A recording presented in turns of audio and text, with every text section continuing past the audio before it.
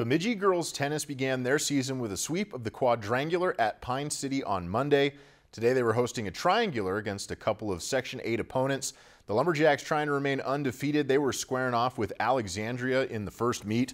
On singles court 1, Elena Peterson, she was playing the lines all day, making her opponent move all over the place and then absolutely taking advantage of it. She wins her first match in straight sets.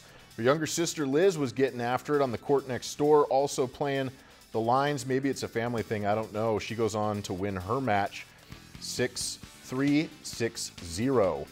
Over to doubles court 1, Megan Berg and Lily Karen down in the first set 4-1, but they get the point here off Berg going down the line. They rally back to win the first set 7-5 and the match 2-0.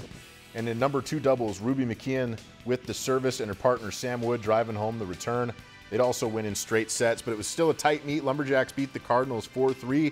Later this evening, they would come away with a 5-2 victory over Thief River Falls to remain unbeaten in 2024. Still a lot of season left to play, but hey, it's a great start. Lakeland News is member-supported content. Please consider supporting Lakeland News today.